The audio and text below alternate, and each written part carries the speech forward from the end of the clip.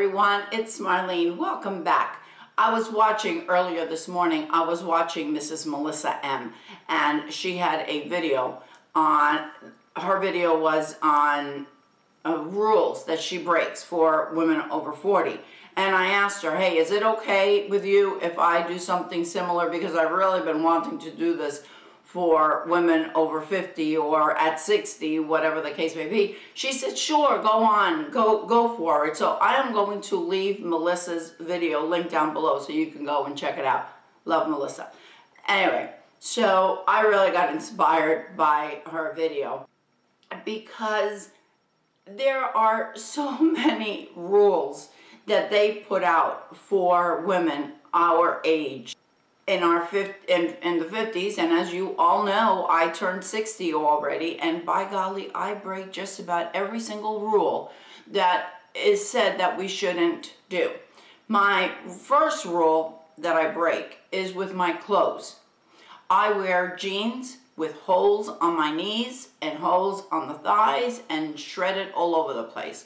I did it in the 70s, and I do it now that I am 60. I don't care.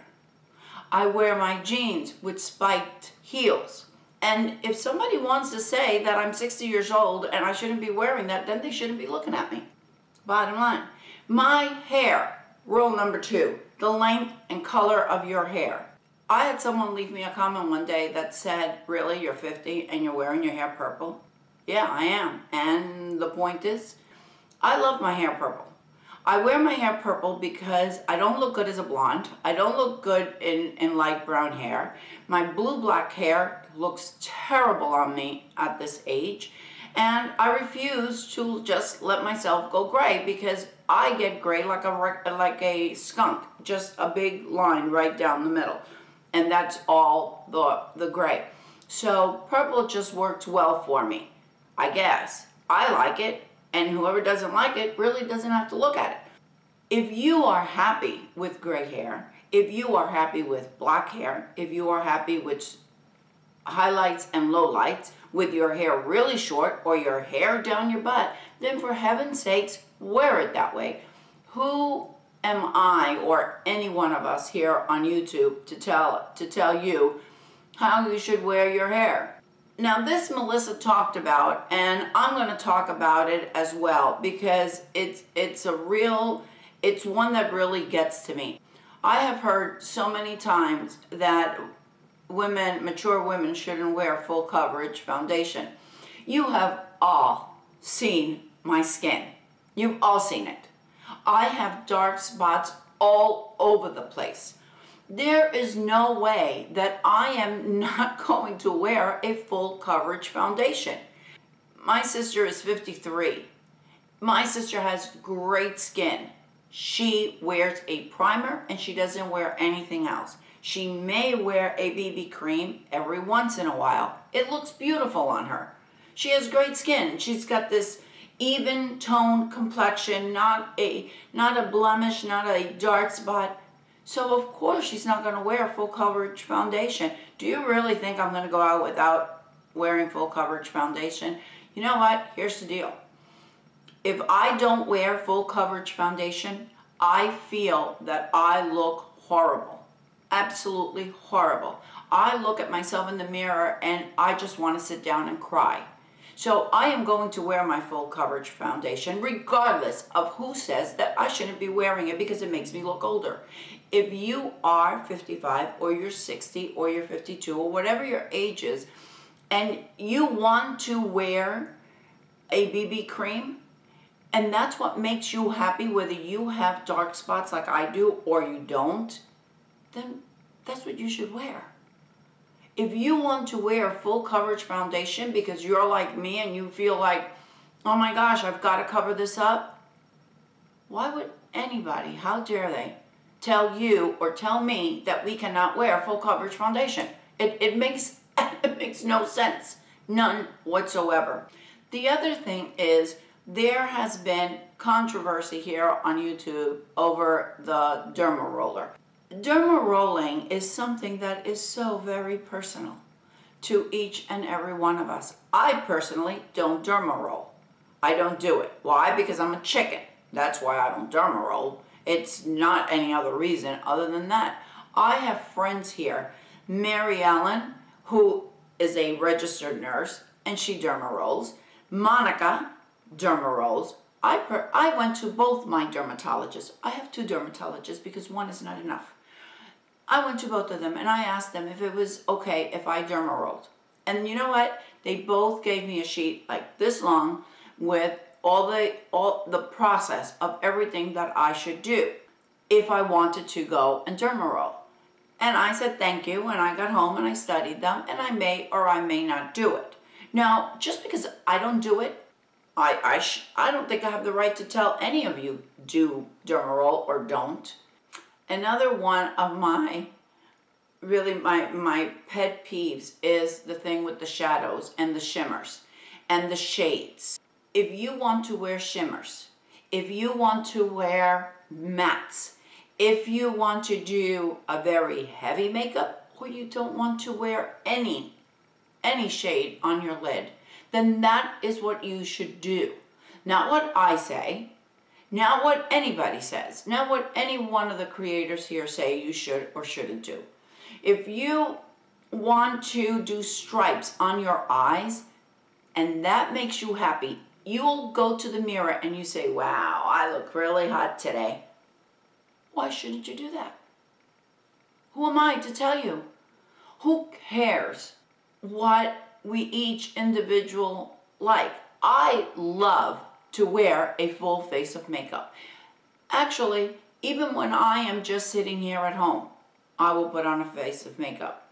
When I was going through chemo, I would get up early before going to my session and I would put on a full face of makeup and I would do my eyes and I would use my liner and I would put on my red lipstick and I didn't care.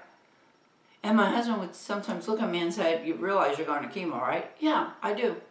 I do. I absolutely do. My grandmother wore her makeup until she was in her 90s. I think she died with a face full of makeup. She got up that morning, she did her whole face, put on her red lipstick, and laid down for a nap. And she never woke up. She was 96, I think. 96 or 98, something like that. My mother's 81. She wears makeup every single day. Every day. Even if she's just going off to the store. She's just going to wear makeup. But you know what? If you do not like to wear makeup, don't wear it. I think that we all have to do what really makes us happy. And if makeup makes you happy, wear it. Who cares? And the last thing, I think that you're all really intelligent people.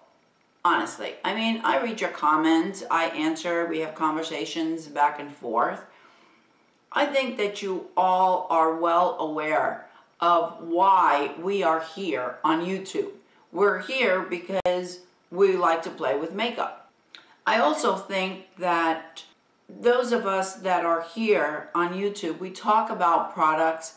I know why I talk about products. Let me not talk for anybody else. Let me talk for myself. I talk about products because I enjoy it. I talk about products to you guys the same way as I talk about products to many of the teachers that I work with. They'll stop me in the hall and say, hey, what is that lipstick that you're wearing? Oh, I'm going to Ulta. I got a gift card. Do you recommend this eyeshadow palette or do you recommend that eyeshadow palette? It happens almost every single day. There are probably 70 teachers that I work with. And one day or another, they ask me what I recommend. It doesn't matter. How do you get your eyebrows that way? I don't know. Whatever. Just because I talk about a product, I'm not telling you to go out and buy it. The same way I'm not telling them to go out and buy it. And actually, I think it was someone who, it was a new creator, and she has a very, very small channel. And the idea was that a lot of bigger YouTubers talk about products because of the links and how they get money and all this. Well, let me just tell you. Those links that I leave you down below, they only bring in pennies. They do not make me rich. It's pennies. Literally. Literally.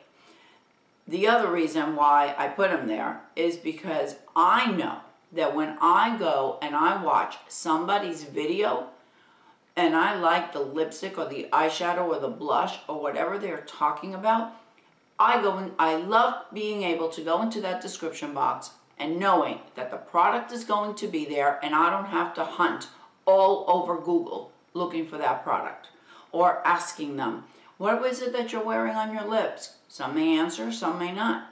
So it's not, I really felt like telling this young girl, you know, it's not a matter of selling, it's a matter of explaining. If I'm using, I don't know, what could I tell you? Here's something I just talked about.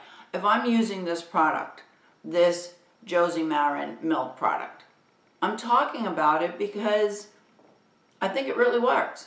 And the same way I will call up my sister and say, hey, I just used this, I'm using this product, it really, really works. It's not because I'm trying to sell you anything. It's because I found something that works and I want to share it with you. The same way you guys share with me when you find a product that you think really works. It just drives me absolutely crazy because I think that one of the main reasons that we're here is for that relationship between the viewers and us and being able to share a common love that we have for skincare and for makeup or fashion, whatever the case may be. My main thing is that we all do what makes us feel beautiful. It doesn't matter what that is.